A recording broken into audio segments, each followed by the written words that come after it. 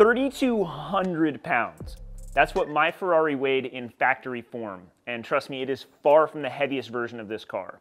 If you want to upset 308 owners, remind them that their car is heavy because they like to believe that their car weighs what Google says that it weighs, but that figure happens to be the early fiberglass European version of the car, and that's also a dry weight. Yeah, make no mistake, 308s are heavy little pigs.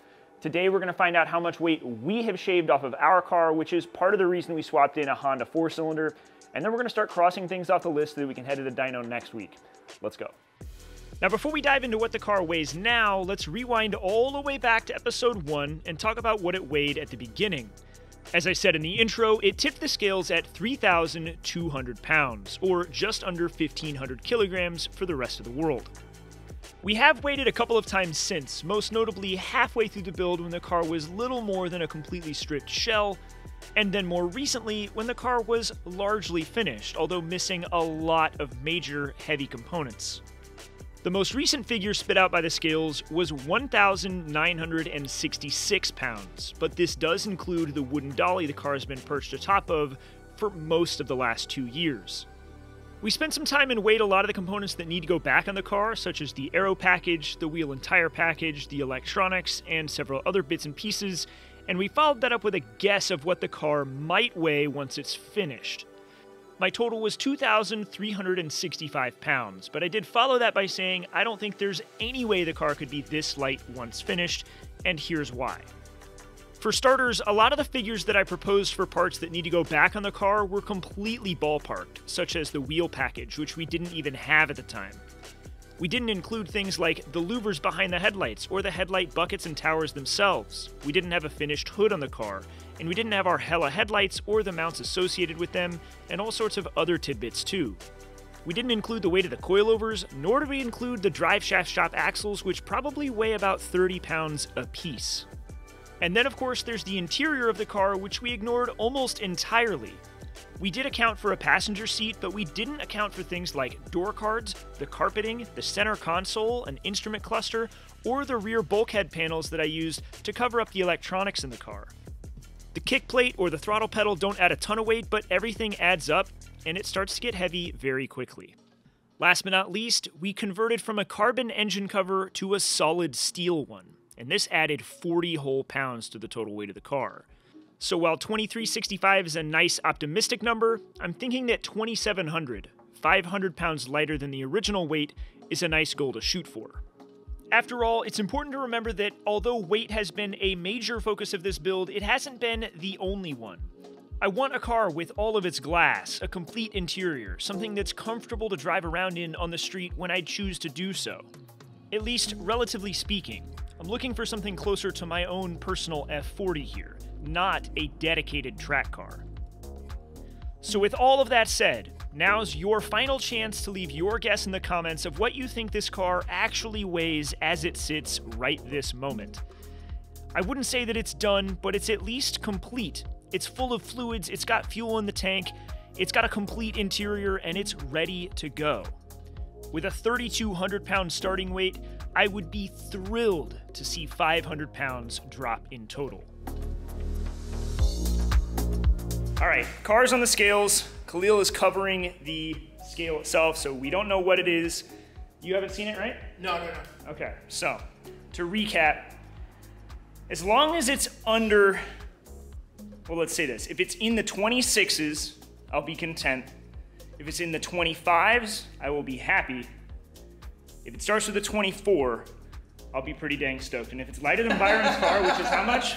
2333. 2333. So 2332, which I don't think there's any chance on Earth. No way. But fingers crossed. You never know. I just want to rub it in his face. I already got it running first, so I got all the bragging rights done. But all right, let's find out. Here we go.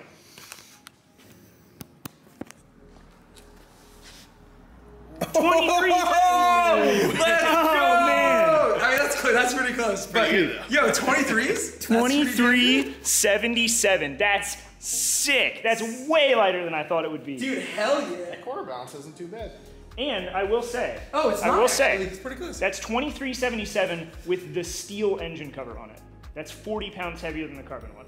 So oh, yeah. If I swap it out, I got you. I'm gonna get you. Dude, that's really good. That's incredible. Oh, Let's talk about it.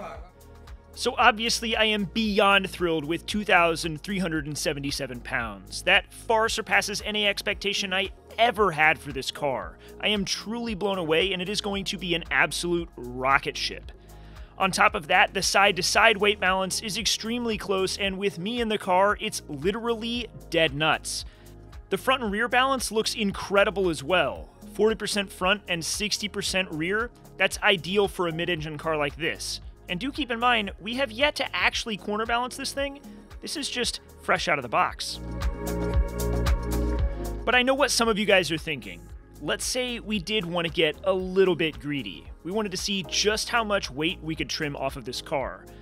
Well, for starters, we could install a carbon engine cover instead of the steel one that we have now.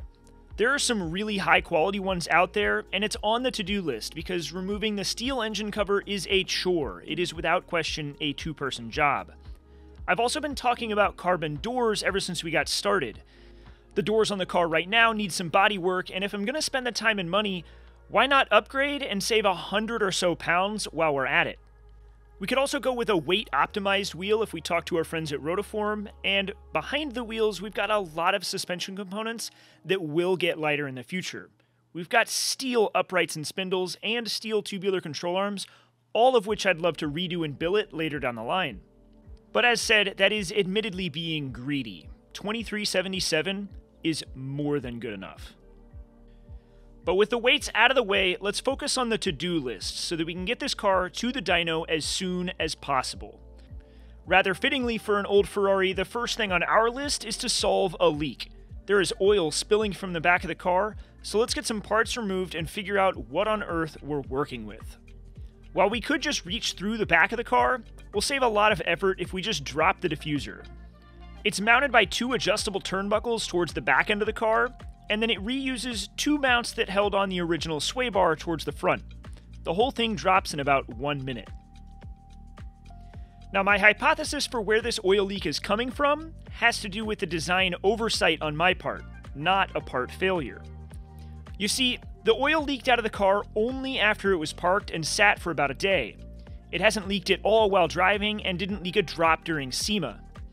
Before even diving into this, I had relative confidence that it had something to do with oil draining back from the turbo into the sump tank and overflowing. And a look at the breather port on top of our oil sump tank confirms that is certainly the case. There's no oil on any of the fittings surrounding this part, and the oil on top of the tank confirms that is where it came from. Thankfully, we can easily remedy this problem in the future by just having our PDM leave our oil scavenge pump on for about 10 seconds after the car itself is turned off. But as an added safety so that this can never happen again, we're going to add some vacuum line to that port, route it up the chassis, and add a loop so that it can never slosh out. At the end of the line, I've added a small filter for overall protection, and I've zip-tied it in place for now until I decide exactly how I want to mount it in the future. Now, on the subject of breathers, ports, and hoses, there is one component in the engine bay that I didn't finish for SEMA. Some keen eyes asked why I have an open AN fitting on the valve cover, or what the small black thing is over in the corner of the engine bay. And the answer is that this is an unfinished vacuum regulator setup. When I ran out of Dash 8 AN hose just hours before we needed to leave for SEMA, I knew I had to just leave this one undone. Thankfully, the car can run without it, but to have a completely finished system, we need to build one final hose and connect the port to the regulator itself. If there had been room for me to turn a 90 out of the valve cover and go completely underneath the intercooler, I would have, but due to spatial constraints, it does cross over the top of it. Other than that though, I think we've got a nice, visually pleasing and unintrusive setup that should give us perfect control over the vacuum in our crankcase. Now let's solve what is certainly the biggest issue we're facing with the Ferrari. And that's the fact that my fuel pressure regulator is mounted to the end of my fuel rail. Coming from the BMW world, this is completely normal, but I've had countless Honda guys tell me this is a huge fire risk. Because it's hanging off the end of an AN fitting, and due to the fact that these K-Series engines vibrate so much, we're going to move it down to the firewall behind the engine. As some of you guys know, I had a gasoline fire burn my garage to the ground when I was in college, so I take these kinds of warnings very seriously, and I'm going to suggest you guys do too. In removing the regulator from the fuel rail, of course there was some residual fuel that spilled out, and some even got on our recently painted black chassis. But I'm happy to state that the Steelite did its job, and it wasn't affected at all. It wiped right off with no markings whatsoever. TurboSmart supplies a bracket with their fuel pressure regulator, so I used it to make some marks and then drilled holes in our rear firewall. Of course, this makes a mess inside of our freshly finished interior, so I needed to clean it up, and this gives me an opportunity to show you some awful video and talk about a new tool. It may not look like it, but this is a shop vac, and I won't say it's the best shop vac, but it definitely has some upsides. You see, it uses an air compressor, or your shop air, in order to operate. Your air hose connects to the bottom like any other air tool, but it uses the Venturi effect to create suction, and it fills the bag hanging off the back side of it. They often come with all sorts of nozzles and extensions, and allow you to reach into some tough places, not to mention the fact that you don't have to get out the extension cord and go plug it in. I had several people come up to me at SEMA and tell me their favorite part of these episodes were the tool suggestions. So, once again, I'm adding a link to the description for a cheap version of one of these if you want to add one to your kit. On the topic of tools, I got out the Air Rivnut gun that I showcased in a previous episode and added some Rivnuts to the firewall for our fuel pressure regulator mount. Unfortunately, I forgot to hit record while I was doing it, so the best you get is me bolting it in at the end. For the plumbing side of this, we can reuse the hose that went from the regulator to the return port on the tank. We just need to shorten it.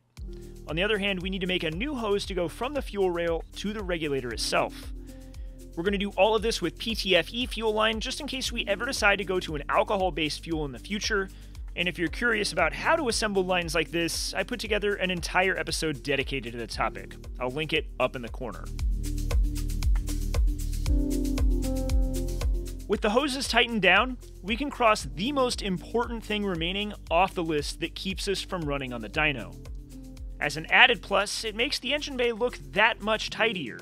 I'm happy with the outcome, it looks really good, and we should still have really nice access to adjust the fuel pressure regulator now that it's mounted on the firewall.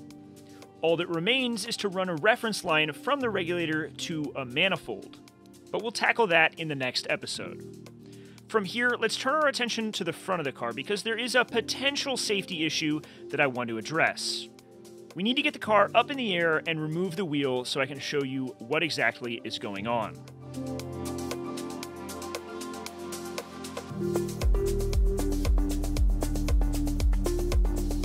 If we turn the wheel, you can get a closer look at the adjuster that joins the inner tie rod to the outer tie rod. And as some of you guys pointed out in a previous episode, it's made of aluminum. While that part doesn't really bother me, what does is the fact that I don't have a ton of thread engagement to the inside of this part. Technically speaking, it's probably enough, but I see no harm in adding more, and while we're at it, we can convert this to a steel part so that we have a higher margin of safety. To get more thread engagement, all we need to do is make it a bit longer. But instead of machining this out of solid steel stock, I bought some threaded tube bungs and a bit of steel tube. I turned the tube down on the lathe to make some equal length parts and then welded it all together, but as you can see here, I was having some serious issues with the TIG torch. I tried cleaning all of my metal, changing my tungsten, changing my gas flow rate, and changing the settings on the welder, but I could not get this stuff to stop sparking. All I can assume is that there might be a tiny bit of zinc content in the tube itself. It doesn't seem like it really affected the welds, but in all, because it was sparking and because this is a part based on safety, I'll probably redo these again very soon. But they should do the trick for now, and they'll be safer than what we had before.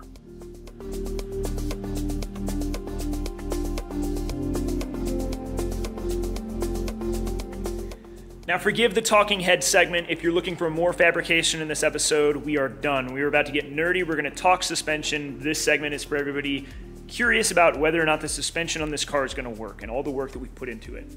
At SEMA, a lot of people asked me what the most difficult part of this build was, expecting the answer to be something about Honda swapping it, but that's not the case. Anybody with some basic fabrication skills could pull this swap off.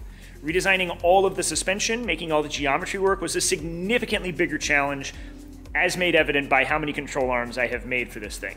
Now, that's not to say anybody couldn't do this. Anybody could, but it took a lot of work. It took a lot of learning, a lot of figuring, and a lot of trial and error. Now, this entire redesign all the suspension endeavor began with the front of the car. We put wide fenders on it, and these wide fenders called for a super low offset wheel in order to fill them. We could have taken advantage of having a big tire by putting a low offset wheel on it, but the problem is we'd have a very messed up scrub radius. The car wouldn't have driven the way that it should. If we're going to put wide flares on all four corners of the car, why wouldn't we do everything that we could to take advantage of that wide body by increasing our track width, putting wider wheels on it, and improving the geometry, fixing the scrub radius, making improvements across the board? Well, that scrub radius was where we began this journey because I knew I needed to fix it.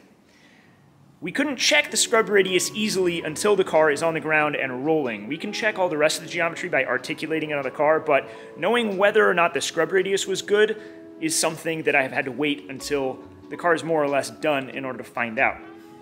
So, taking a step back, this car was equipped with a manual steering rack from the factory. It still has that factory rack in it. We will upgrade it at some point, but for now, that's what's here.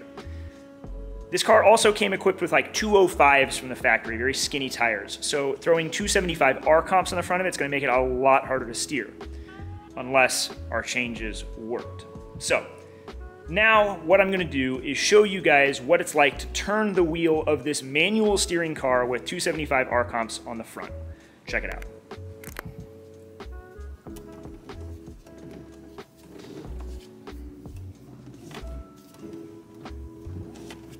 Yeah, I'm turning this thing with no effort at full arm's length. I mean, yeah, it requires a little bit of work, but this is insane. It turns so smoothly, so effortlessly. I don't think that it could be any easier.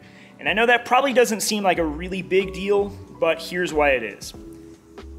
If I got the scrub radius correct, I feel good that I got the rest of it correct, because figuring out the scrub radius was the hardest part of all of it for me. It's the part that I struggled with the most in the way that I designed the suspension and the information that I had to work with. If I got that right, which is pretty clear that we are really good, we're very close, if not perfect, the rest of it should work too.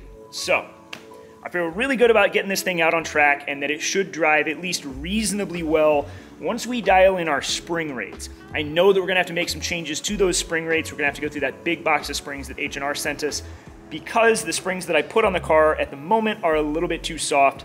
The suspension compresses a little bit too much once I set the weight on it down, once I set the weight of the car down on it rather. And I know that once we're really hitting berms on track, once we're really leaning on this thing and applying aerodynamic loads downwards on it, lots of downforce, we're gonna need some more stiffness to it. But that's a crossroad we can get to later. I'm not too worried about it right this second. I wanna get the car out on the street and to start driving it first. Now, on that same note, we do need to align the car. It is eyeballed, completely eyeballed as mentioned earlier. It's pretty close, obviously, rolls really well, turns well, all that kind of stuff, but we do need to actually get it on an alignment rack and make a proper alignment. It's gonna take a lot of time to get it all right, but we'll do it once, we'll be fine. From there, I will string align the car. I wanna make a setup so that we can do that relatively easily. We'll do an episode about that. I'm excited for it. Overall, it's really coming together. I feel really good about all of it. I hope you guys are enjoying this part of the process. I know that none of the stuff we accomplished today was crazy interesting, but all necessary steps so that we can get this thing to the dyno and then start driving it around. So I'm gonna make some more progress this weekend. If you are in the greater LA area, unless I hit any major snags, the car should be at Radwood this weekend. I will be there with it. Come say hi, come out, check out the car. It's gonna be at the Honda headquarters in Torrance. Should be a very cool event. I'm excited to meet and see some of you guys there. With that said, I've got a lot of work to do. I wanna get this car to the dyno next week. So hopefully the stars align. We'll get it done. Anyways, that's all I've got. Thank you as always for the support. One last final mention. I'm gonna do a Black Friday sale on merchandise. I'll mention it in the next episode as well.